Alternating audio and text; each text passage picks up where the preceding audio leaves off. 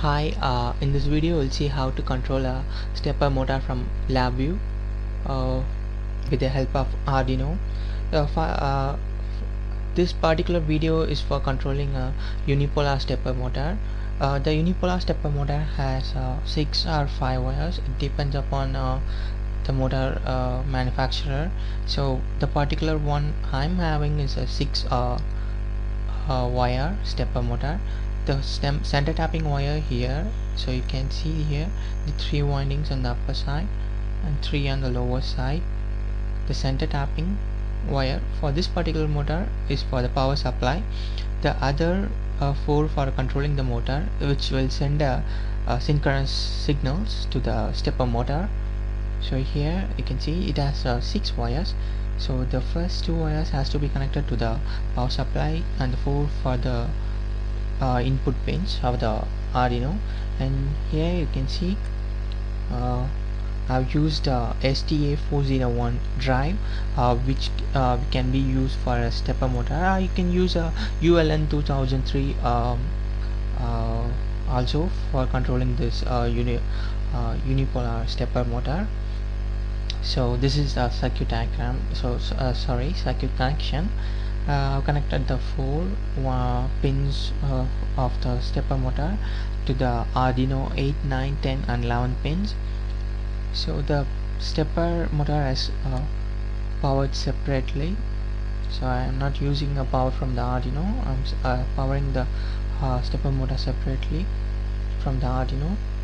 So this is a stepper motor. Once again I'm showing for you. This stepper motor I took from old floppy disk. So I'm connecting Arduino to my laptop. So I'm powering the Arduino now, and I'm connecting power supply to the stepper motor. So here you can see this is a front panel for the stepper motor control. So here is the block diagram that I've created to control the stepper motor in clockwise and anti-clockwise direction.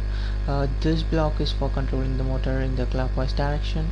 So if you go on and click the radio selection button 2, and you can see that you have a control for the motor in anti-clockwise direction.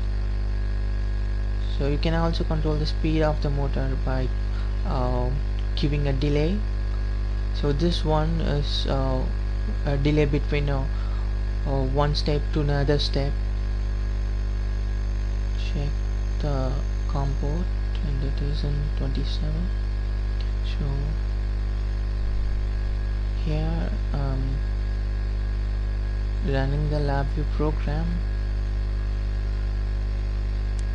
So it's running, and Arduino is acknowledging that I've successfully connected to the Labview, and I'm going to reduce the speed initially, and it is in anti-clockwise. So this the motor I have not fixed it, so I have to be careful with the motor, so it can slip from the breadboard.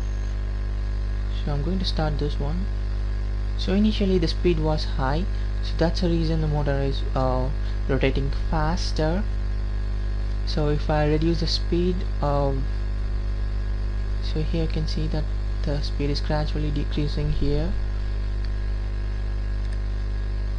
due to the cam that is capturing the speed. The motion is not varying exactly, so it's just capturing the image. So that's the reason, but the motor now is running really slower. So you can see,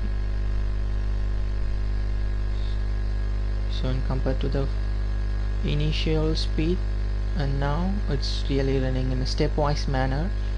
So you can see here it is really slow. So if I increase the speed, you can see here it is running really faster here. So this is actually a delay between one step to another. So I'm controlling the speed of the motor with the delay. So if I go for a clockwise, so here you can see that the direction is changing for the stepper motor. So if I reduce it, it's going really fast. It's actually delay, it's not speed. So I'm giving a more delay of the motor. It's really moving slower. So if I turn to the anti-clockwise, and it's changed the direction to anti-clockwise. You can download this PI. I will later upload to my blog. And thanks for watching. If you like this video, please subscribe to my channel and share this video with your friends. Thanks for watching once again.